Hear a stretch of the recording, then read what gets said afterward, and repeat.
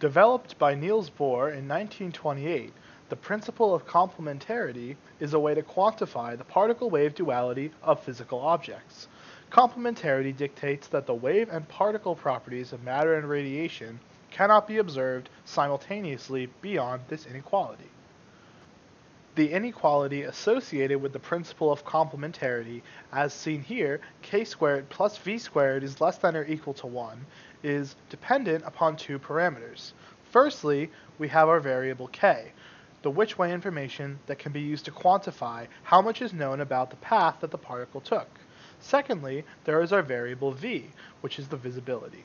The visibility of the path refers to how clearly we can observe wave interference. It is defined by the variation of intensities that manifest as the wave is observed. Both of these variables can be measured and calculated and always fall within 0 and 1, with 0 implying complete uncertainty about one of the parameters, and 1 meaning that information regarding that parameter is complete. There are a few remarkable consequences of this principle. By the nature of this inequality, the sum of the squares of these two parameters will never be able to exceed 1 in order for this inequality to be preserved.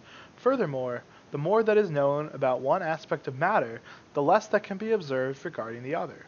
For example, high visibility always leads to low which-way information.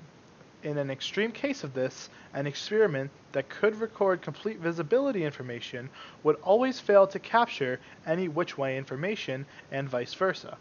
There is no known exception to the principle of complementarity, but there is an alleged violation to this principle in the famous Afshar experiment. Afshar created an experiment based on Thomas Young's double-slit experiment in 2001. In Young's experiment, it is shown that you cannot observe both wave and particle properties of an object simultaneously. Afshar, however, shows through his experiment that the principle of complementarity could be violated. In a version of his experiment, a single photon goes through a beam slitter, as seen in the figure. The two beams eventually cross, interfere, and then diverge to corresponding single photon detectors. When a set of wires is placed at the center of the beam intersection, where it is assumed that there is destructive interference, the wires appear to have a negligible impact on the photons. Because the rate of photon count was similar to the case with the wires removed, it is implied that there are regions of fully destructive interference.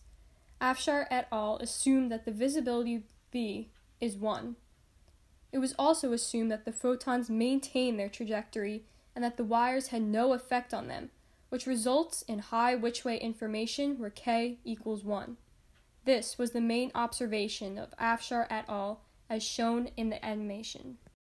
A wire can be scanned across the beam intersection as shown in the figure.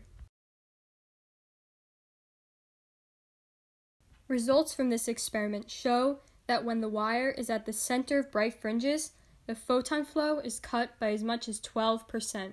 This can be seen in the change of photon flux graph. When the wire is at the center of a dark fringe, the graph shows no change of photon flow as compared with the case when there is no wire. When one of the beams is blocked, there is interference. When the wire is at the very center of the beam, it only decreases the beam by about 6% due to wire diffraction. From the 6% decrease of photons, half are absorbed by the wire, while half are diffracted. Out of the diffracted photons, most fall within a small cone. Very few diffracted photons end up at the wrong detector. Therefore, the path information is still close to 1. When both beams are on and the wire is at the center of a dark fringe, wire diffraction effects are far smaller than with a single beam. The path information k is very close to 1. Thus, in the Afshar experiment, we seem to have that k squared plus v squared is about 2, resulting in a paradox since it violates the inequality greatly.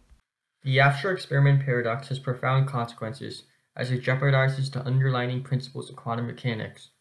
Thus, many physicists have proposed solutions to the Afshar paradox. However, many of these are rushed and incorrect. We show below that quantum field theory can explain the Afshar experiment paradox. Because the wire is in a dark fringe, photons will be deflected around the wire. which is done through the emission and absorption of virtual particles. As the real photon approaches the wire, a charged particle in the wire emits a virtual photon.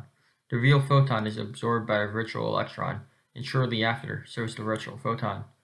This electron then re-emits a real photon with a new momentum, and a virtual photon is emitted back to the wire.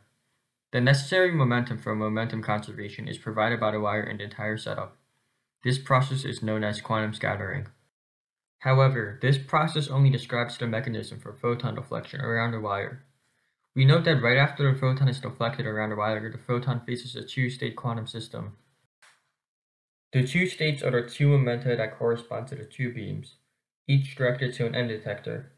These two states are equally likely.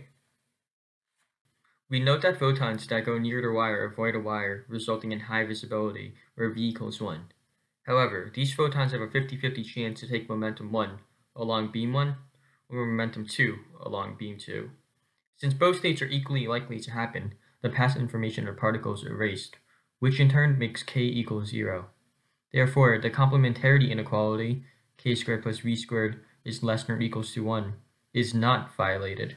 In the case when a photon passes far from the wire, the photon has full past information of a particle, where k equals 1. However, there is no visibility, where v equals 0.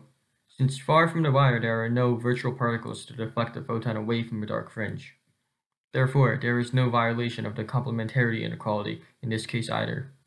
When many wires are placed at the beam intersection at the presumed dark fringes, we have the Afshar experiment set up. However, here too, quantum field theory solves the mystery.